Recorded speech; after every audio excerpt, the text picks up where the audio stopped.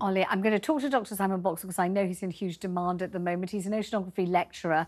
Dr Boxall, thank you so much for talking to us about this. I mean, what can you tell us about the environment that this submariner is in now, and you know, what the likelihood is of these crew members being hauled to safety in some way? The whole thing is in very deep water. You're looking at nearly 4 kilometres, and that's enormous pressure. But also, we can't use standard sort of radio communication. We can't use any of the normal sort of methods we might use on land to detect this sub. The first thing we're going to do is actually find out where it is. Now, it's not like the huge search they had for the missing aircraft, the MH370, all those years ago in the Indian Ocean. They know roughly where it is, much more sort of easy to pinpoint. The big issue here is the timescale. You know, they are going to run out of oxygen by Thursday. There's no equipment locally, although I've heard that there has been a recent arrival of one of the cable laying ships, which does have ROV, remotely operated vehicle cameras on board, which could go down to those depths. But once they've located it, they've still got to try and recover it. And if it is down there, you know, normally that would take months. We've only got a couple of days. I mean, I heard somebody who has formerly been a voyager on that particular submariner saying that before he got on board, there was an enormous amount of paperwork, enormous numbers of things you had to sign and read. And he said that he heard or saw the word death represented numerous times. And apparently it was actually set in stone in this paperwork that there was at least 7 different ways in which you could perish down there. So yeah, I suppose it's only fair to say that the people on board, they know it's an exceptionally perilous and dangerous thing they're undertaking. I would say it's probably more perilous than going to space, to be honest with you. Really? You know, if things go wrong at those depths, there is no time for, you know, to make amends. The pressures are so big. We don't know what's happened to it yet. Time will tell over the next, well, hopefully the next few hours.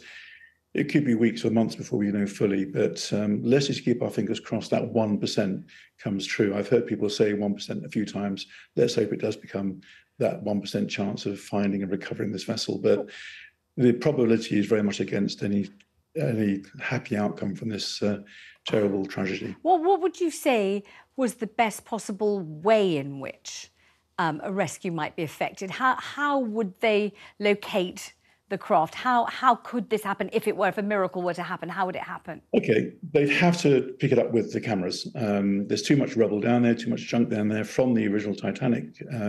So they'd need to use cameras. They'd need to almost trip over the submersible. And then they've got to find somewhere getting a tether onto it to bring it to the surface. Again, it depends very much on what equipment's available. You know, it's not easy to get the equipment out there quickly. They are 900 miles from the nearest port. And even people have been talking about using Hercules aircraft or whatever to fly stuff out there. That doesn't help if you haven't got the right sort of ships available to deploy that equipment. You still need a ship with, you know, 4 or 5 kilometers of cable on board to get cameras and equipment down to those depths. And they're not common. They're very uncommon. Have you ever taken a trip to the bottom of the sea in that kind of way yourself? No, we've used remotely operated vehicles, which is the sensible way to do it. You stay on the surface and you let robots do it. Yeah. I have been down a very short distance in what they used to call a Michelin suit. Looks like a Michelin man. It's terrifying. As a professional working in the oceans, as a researcher, you wouldn't get me down in one, I'm afraid. What are your thoughts on those sorts of submersibles or that kind of trip, you know, run by an actual company, advertised? Obviously, the people who decide to take the berth at the cost of about £250,000 have a pretty shrewd idea what they're doing. They're not being inveigled into something against their will. But what are your thoughts on companies offering those sorts of trips? Well, we get companies offering trips to space, so I guess why not the deep ocean? Yeah. People know these things carry risks with them, and I guess it's a sort of, I don't know, is it the adrenaline kick? Is that unique voyage that no one else will ever have done? We will never know, I guess, what inspires people to do this. But I mean, these days in the UK, you know, research is done primarily using underwater robotics. It tends to be sort of the Russians, the Americans, the French that tend to use these sorts of vehicles for research purposes. Today, modern day, we can do more with a robot than we can with a manned submersible. Yes, I mean, I did hear one gentleman who had been in the submersible saying that it, although it was the size of a minibus or something quite small, was surprisingly comfortable, and he had had a good sleep quite a lot of the way down. Did you hear this gentleman Yes, recounting his experience? I've heard that. He And had a good I old guess that, sleep, he said, and then he sort of, with great luck, they did encounter the Titanic, or some of it anyway, and he said, you know, so I had a good sleep, you know, then I sort of saw the anchor, I saw a little bit of one of the walls or something, and then we came up again. And he thought, God, 250,000 quid for a good sleep and a view of a rusty old anchor. Why would that be a desirable trip? I didn't really get it, I've got to say. well, no, and I think also, you know, you're looking at that trip going down, you talked about it being a bit like a small minibus. Yes, you can sit in a minibus for 2 or 3 hours, see something exciting, and go home again. Mm. We're talking about being in that minibus for days. You know, there's, to put it bluntly, no toilet facilities.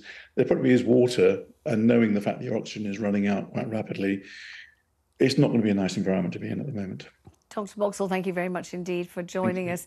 Let's go back to Ollie. So, you know, it's very difficult, isn't it, to really put any kind of optimistic topspin on this, I suppose, barring a miracle.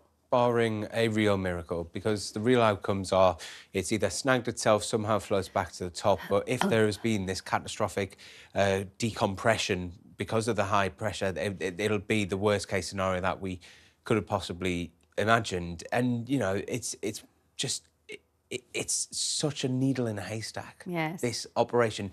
But they are trying. Yes. Despite all of the odds. And do we know anything much about the passengers on board? We know about our own sort of British millionaire. We know that there's a very experienced French diver, don't we? And we know that they have been made fully aware of the potential consequences and the danger of the trip. It's not that they stumbled in unknowingly. They all knew exactly what they were undertaking. No, definitely. Shahzada Dawood and his son are on board. They are British citizens. We've then got the British billionaire Hamish Harding, who's on there. We know from this trip already that it was limited chances that it was even going to go ahead because of how bad the weather was. Yes. In an Instagram post the other day, we heard from Hamish Harding. He specifically said this bit: due to the worst winter in Newfoundland in 40 years, this mission is likely to be the first and only manned mission of the Titanic in 2023. A weather window has just opened up and we are going to attempt a dive tomorrow. So what was it? Was it the weather? Was it a technical fault? Was it a loss of engine, loss of steering, loss of power? Lots has been said about the actual composition and mechanics and steering methods of this submersible.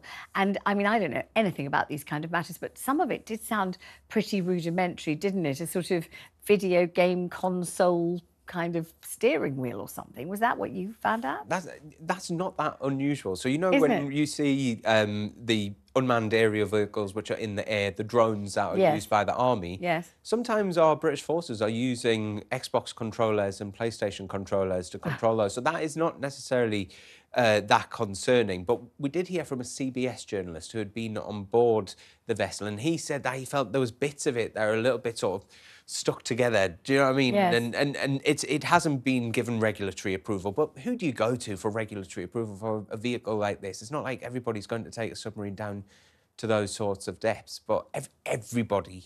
We're actually showing on screen. If you're listening to this, you won't be able to see it, but if you're watching, you can see there's a sub-ocean view here. Don't know whether we can hear any. It's a simulation of what it must be like in a submariner, 20,000 leagues or more below the sea. Yeah, Yes, really cold at the moment. Yeah. Especially if they've lost all sorts of power. The temperatures down there are frigid cold water. They will have potentially been sat there now for 3 days we're coming up to. And the thought of just sitting there praying for the best. The problem is we just don't know. Just in case anybody might be thinking, why don't they sort of open the porthole, get out and swim to safety, that you cannot open that vehicle, is that correct? You can't. And even if the vehicle somehow bobbed up to land and was just bobbing about in the Atlantic, they still can't open it, is that correct? Yeah, it's completely sealed because of the huge amount of pressures that they are currently under. What happens is you've got to make sure that it's compact as possible, that there's no way for the water to get in. So they've got these nuts on the top that they wrench down to make sure that it's as watertight as possible. OK, now we can hear the CEO of the company explaining what it's like on the inside. So we're coming into the sub. This is the only toilet available on a deep diving submersible. Best seat in the house. You can look out the viewport. We put a privacy screen in, turn up the music, and it's very popular. We have our control screen here, our sonar screen here, and we can put any image we want in the back. It's all run with this game controller and these touch screens. So if you want to go forward, you press forward. If you want to go back, you go back. Turn left, turn right, go down, go up. And it's Bluetooth, so I can hand it to anybody. Gosh, I mean, it does look something on the primitive side, doesn't it, really? Well, it's never going to look like a Mercedes, is it? This is this is an exploration vehicle that has been built to withstand the highest of pressures. It's not going to be the swankiest or nicest looking thing, but it has previously worked in the past. But as with all machinery, you know, there can be technical problems, there can be issues that crop up and occur. It's a story that has captivated so many people. It's like, because it's extraordinary. It is. It's like the Chilean miners. Yeah. It's like the Thailand football children who got stuck in the cave. Yeah. You're desperate, hoping for that really good information to know the huge search and rescue operation that's now unfolding, as we said, the United States, Canada, potentially the UK helping out. As I was saying before there, a defence source from the MOD is telling me that they are trying their best to help deliver this underwater imaging vehicle from this British company, so that everybody seems to be trying to club in together. But and in fact, the Foreign Secretary James Cleverly has just spoken about this. Let's see what he has to say. I want to put on record the UK government's thoughts to those individuals who are currently in the submersible in the North Atlantic. We wish them all the luck, and of course we hope that they will be swiftly found and returned to their loved ones. Oliver, thank you very much indeed. And we're going to be kept abreast of this story throughout the programme.